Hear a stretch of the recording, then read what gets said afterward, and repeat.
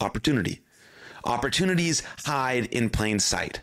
They are disguised as challenges or setbacks. Develop the ability to spot these opportunities by being ready to embrace change. Be prepared and adapt, champions. Try tough things, be open to new ideas, and always look to work hard because adversity is where growth happens.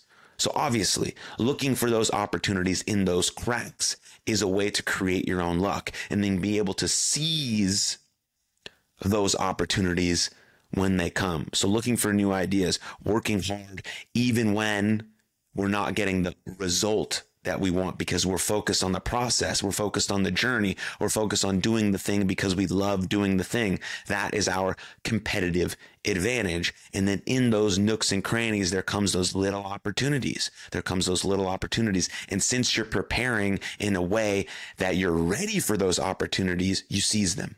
And since your attitude is locked in on the things you can control and being positive and optimistic and looking for those opportunities with those positive mental attitude, you now can seize these opportunities. And even if you have adverse moments or challenges or setbacks, you see them as learning opportunities because you either win or we learn because obstacles make me stronger. That's the mentality we're thinking about. That mentality of win and learn, or obstacles make me stronger, falls right into this idea of using these opportunities to seize them to create our own luck. It's extremely powerful stuff right here. I hope you're listening, taking notes, like putting this into action as soon as you possibly can and sharing this with people in your life that may need it.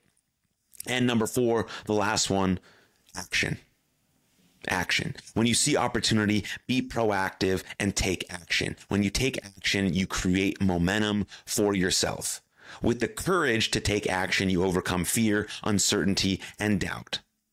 Those who take action and initiative are more likely to achieve their goals because they create more opportunities through their action. They're putting more shots on goal. I'm going to say that one more time. Really listen. Those who take action and initiative are more likely to achieve their goals because they create more opportunities through their action. They are putting more shots on goal. Shoot your shot. Go for it. Go for it. I guarantee the feeling of regret will hurt way more than you going out there and trying. I define success as giving your best effort. So as long as you went out there and gave your best effort, it was a success. And then we take the idea of win or learn.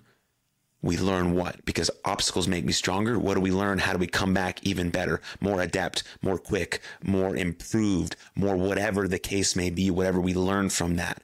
But the most important thing you can think about is be proactive and take action. You will never regret taking action. What you will regret is sitting on the sidelines and not doing anything about it. But you won't regret going for it.